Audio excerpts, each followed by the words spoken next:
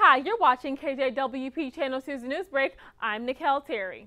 Tropical storm Joaquin has been upgraded to a Category 1 hurricane. The powerful storm was expected to bring drenching rains to the East Coast later this week. The storm is now approaching the central Bahamas, where a hurricane warning has been issued. A tanker truck with leaking racing fuel crashed on I-95 South today. The accident caused major traffic backups on the highway. Police have not said what caused the crash or the extent of injuries.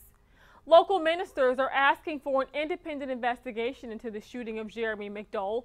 Wilmington police say they shot McDowell in his wheelchair last week when he refused to surrender. For more on these stories, visit DelawareOnline.com.